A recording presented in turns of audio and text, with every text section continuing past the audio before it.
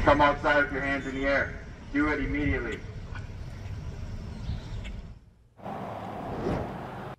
We're following breaking news for you at 4. We are learning of an apparent standoff in the area of 18th Street in Fargo. Now, Fargo PD apparently surrounded a garage on that street, and we're also learning that police have deployed some tear gas into a garage with a person who was or is or even was apparently barricaded.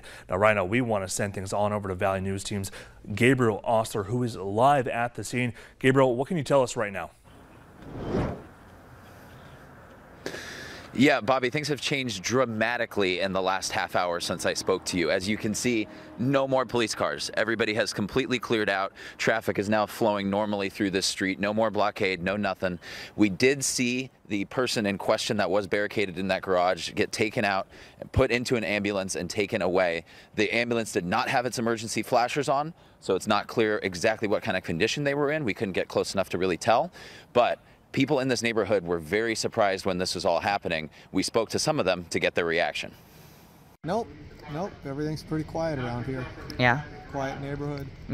So I'm surprised to see them all out here, but. So, yeah, there was definitely a large presence of people gathered around when these barricades were still up, trying to get a glimpse of what was going on. Some people were expressing some displeasure that they weren't able to get to their houses on this block of this area.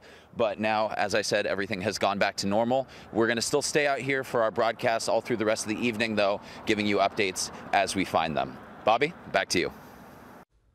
That was Valley News Live's Gabriel Ostler reporting. And again, we are following this breaking news for you minute by minute. As you see, though, the scene there changed dramatically. Now stay with us throughout the night as we continue to follow this breaking news.